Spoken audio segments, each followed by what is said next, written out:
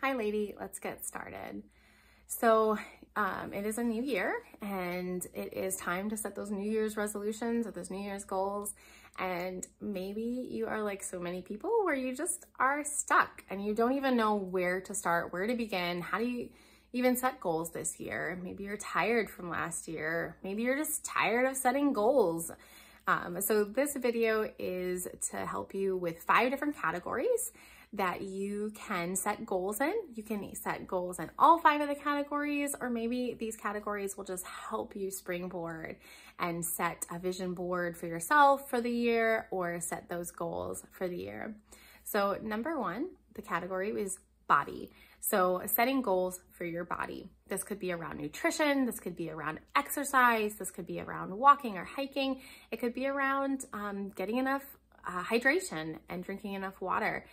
Maybe it's around dieting. Maybe it's around nutrition and just eating better and eating better quality food for the year. But that is a great place where most people start, is around setting goals for their body for the new year. Number 2 is your mind. So there's a variety of different ways where you can set goals for yourself. Maybe your goals to better your mind this year are to read more books or to read more of the Bible, or maybe it is to do more crossword puzzles, or you could even learn a second language, or maybe you're learning a 3rd or 4th language. You could also maybe go back to college or take extra courses to further skills that you're interested in. So that is a great way of setting goals for your mind and expanding sort of your repertoire of skills and interests. The 3rd goal or that you can set, the 3rd category that you can set is around spirit, or whatever you want to call it, whether it's your soul, your spirit, your spirituality. There are so many different ways that you can work to recenter yourself, whether that's through prayer, whether that's through meditation, more Bible reading. Maybe it's getting together with girlfriends, or maybe it's getting together with church groups. You can also spend time, maybe hiking or walking is really good for your spirit as well. So you want to set goals around that. But setting goals around sort of your spirituality and your spiritual health is so important as we go into the new year. So the 4th one is maybe a goal around family.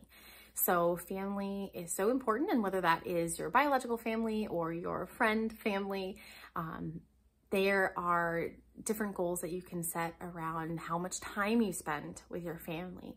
Or maybe you're estranged from your family and you want to get reconnected with them. Maybe it's around setting boundaries and having healthy and appropriate ways that you learn to engage with your family, because maybe they're too smothering or controlling and you need to have some of those boundaries to have a healthier relationship with them. Maybe it's learning more about your family and you want to do a whole search into your genealogy this year. So those are great ways where you can set goals for the new year around your family. And then finally, the last area where you could set some goals is around your work or professional life. So there's, again, so many different ways that you can expand your professional life, or you can set goals around your professional life. So it could be that you're learning new skills. Maybe you're going back to school so that you can totally change your career. Maybe it's about picking up some extra shifts or doing some extra work so that you can maybe be considered for a promotion. Maybe it is finding more joy in work, and so you set goals around that. It could be as well, maybe you push yourself into a new category, or maybe you realize that you've been overextending yourself at work and you need to set goals around stepping back at work. That, again, is a wonderful area where you can set goals for the new year. So again, I hope you find this helpful. These are just 5 simple categories where you can easily set goals for the new year that can kind of put you in the right direction for 2024. I hope you're having a wonderful and happy new year, and I can't wait to see in the comments what some of your goals are and your resolutions are for this year. Have a wonderful day.